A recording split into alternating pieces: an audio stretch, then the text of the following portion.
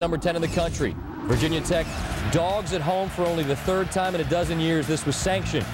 Tommy Bowden's offense leading the nation in scoring 42 per. James Davis, the spectacular sophomore out of Atlanta, took an official visit when he was in high school to Virginia Tech. Plays for Clemson. He scores. That was it for Clemson. Here comes Brandon Orr up the middle.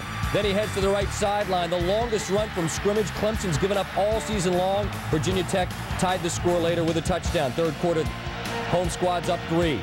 Will Proctor looking. Xavier Adibi, the nasty linebacker, makes an athletic play on that ball. Tigers had only 3 first downs after the first quarter. Brandon Orr said of the Davis-Spiller dynamic duo combination in the Clemson backfield, there was a lot of talk about how good they were. Wasn't really hearing my name a lot. He was after this one. He takes it to the paint. Hokies up by 10. Then it's Sean Glennon with Ike Whitaker kind of breathing down his neck at quarterback. Glennon didn't have a bunch of throws, didn't really need to, but here he finds Sam Wheeler. Glennon threw for 108, and the key to the play with Orr just gashing that Clemson defense, had to honor the play action, and that allows Wheeler to get wide open.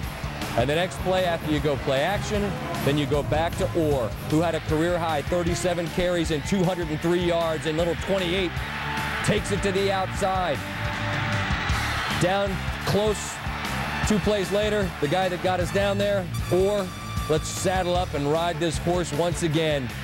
Orr's second touchdown seals it, the nation's number 10 team as advertised, off to Never Never Land, held to just 7.